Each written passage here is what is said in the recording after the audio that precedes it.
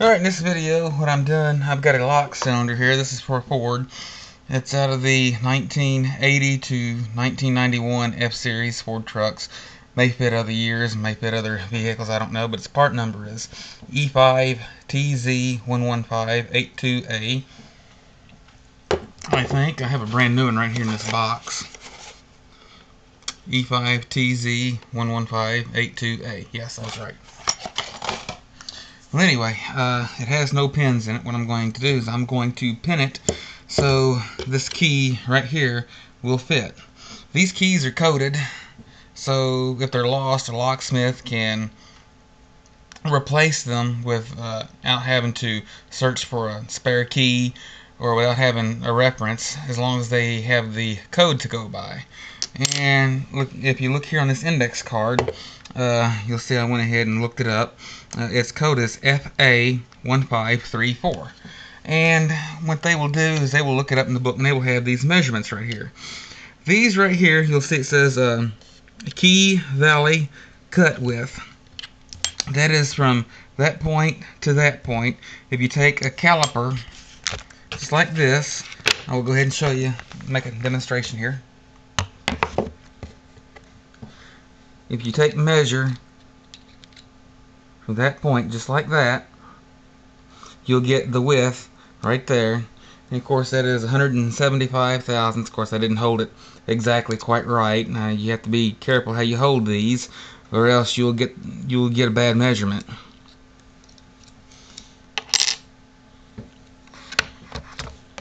But that's how they come up with this measurement. And starting from the farthest back closest to the head of the key, you would say that would be a valley number 1. That is valley number 2. This is valley number 3. That's valley number 4. And that's valley number 5. And the inner cylinder here is a 1/2 inch in diameter. So what you will do is you will subtract this 1/2 inch, or subtract this amount from 1/2 inch, that's 500 thousandths, subtract 175 thousandths from 500 thousandths, and you will get 325 thousandths. That is how long of a pin that you will need. And I will be showing you how that works too also. And here's the pins. I've already went ahead to speed up the video. Here's the bottom pins that goes into the cylinder. That is 325 thousandths. That's for this valley right here. And this one's 177 thousandths. That is for that valley right there. That is 275 thousandths. That is for this valley here, and so on and so forth. I'm probably moving so fast, and probably the camera doesn't focus in too well on these measurements. And over here I've got the little retaining cover that goes on to the little slot where the pins go in, and these are the springs that holds pressure onto the springs, or hold pressure on the pins, I'm sorry. So what we're going to do is we're going to go ahead and we're going to pull this apart. Take the old rusty pliers here, and there's a pin right here. What you want to do is you want to pop this out just a little bit. It won't come all the way out. Then you'll take and turn it. There's a little slot right here. It's not a very wide slot. You probably can't see it too well. It's a little skinny slot. You turn the cylinder all the way around until it lines up with where this pin is.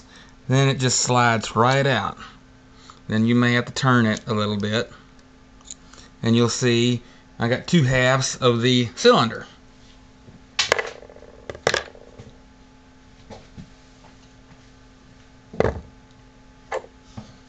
Also, there is 2 pins in here in the top of this cylinder.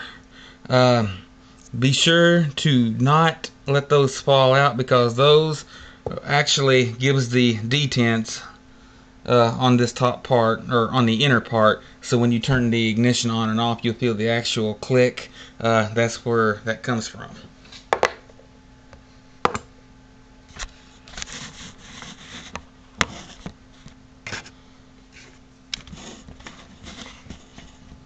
Trying to get my camera adjusted. Well, anyway, so here's, I'm going to go ahead and move this up. Uh-oh, that's not good.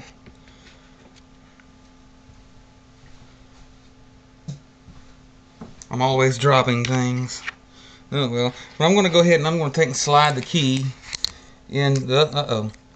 Oh yeah, by the way, that's an aluminum key. You probably don't see too many of those anymore. They made these in the late 70s, from about 79 to about 84 or 85.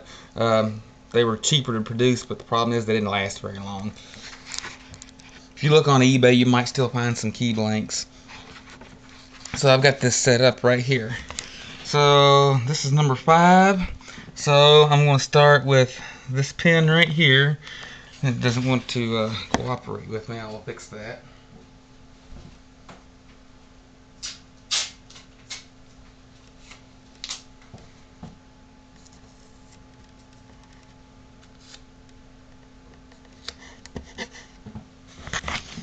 There we go. Had to tape it down. Well, anyway, here is the first pin that I'm going to use. And you want to pay close attention to it. There's a little point, and you can't see it too well, but anyway, it's pointed on that end.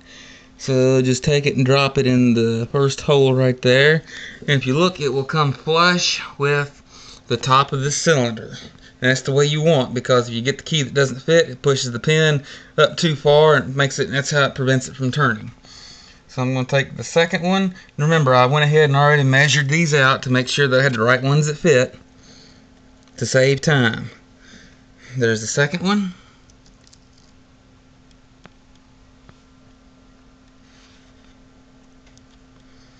There's the third one.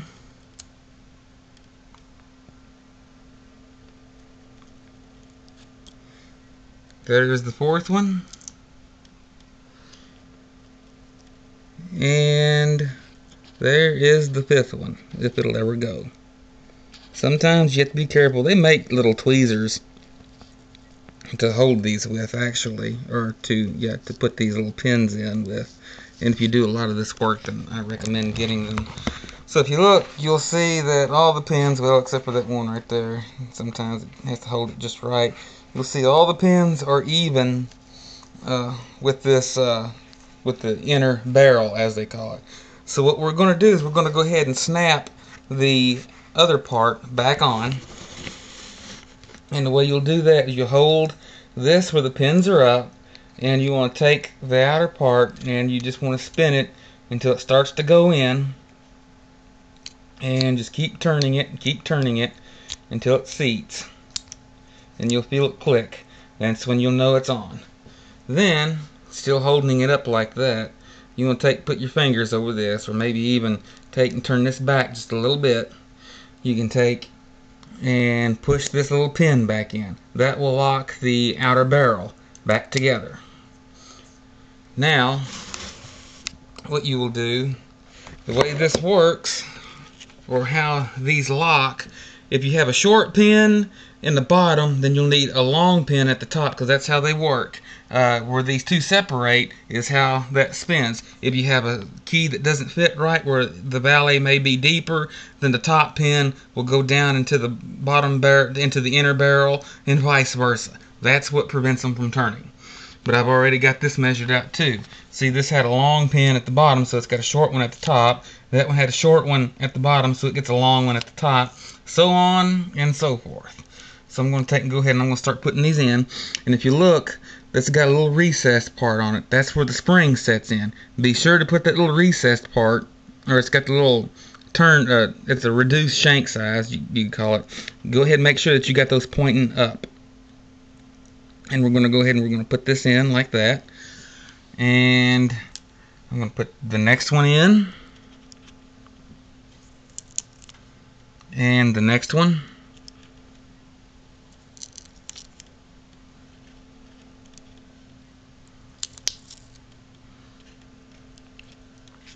Alright, now I've got all the pins in. And what I'm going to do is I'm going to turn it. Sometimes it's hard to turn. So I'm going to turn it until where the key will come out. Since we're done with that, we don't need the key anymore. So I'm going to go ahead, set it like this, and I'm going to go ahead and start putting the springs in it. It doesn't matter The springs, they're all the same. They're little bitty. Be careful with them. They will bounce all over the place, and they're easy to lose. There's no telling how many of these I've lost.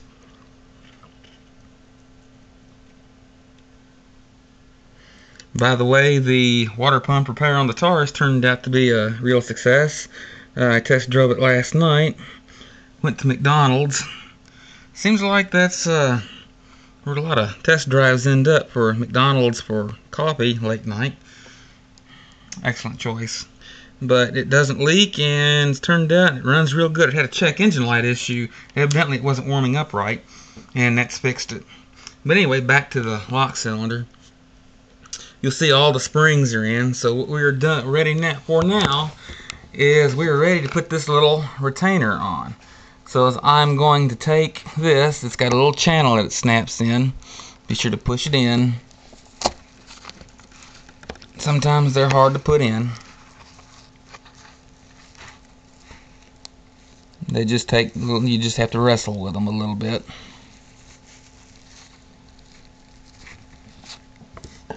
Sometimes you take and push on them with a pair of pliers or something.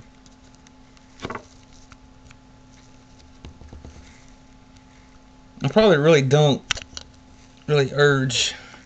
recommend doing this too much. Hold on a minute. I have to get it over here.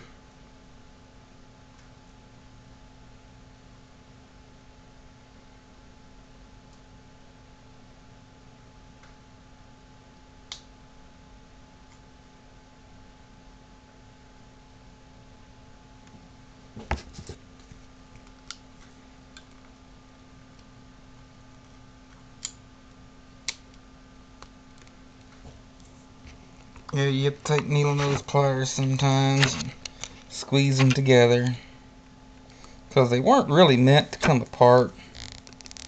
We were just cheating a little bit. And anyway, now we have it together. As you can see, well, I said it was. I'm going to have to actually take a little screwdriver and reform the edges. But anyway, as you can see, now it's together. It doesn't turn, and I'm going to turn the camera this way, and I'm going to hold it like this.